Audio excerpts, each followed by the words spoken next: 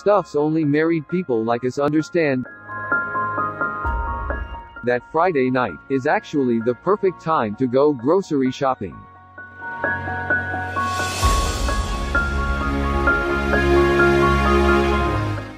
That no one else can drive you crazy, quite like the person you love most in the world.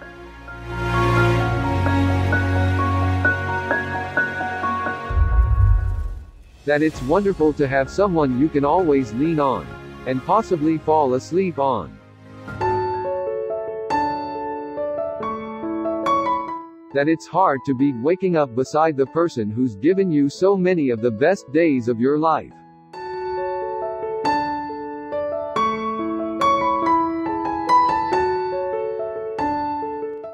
That date night, although a nice idea, bears little resemblance to an actual date.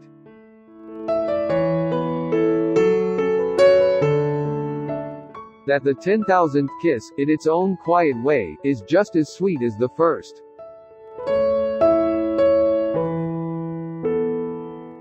That for better or worse really means for better or worse.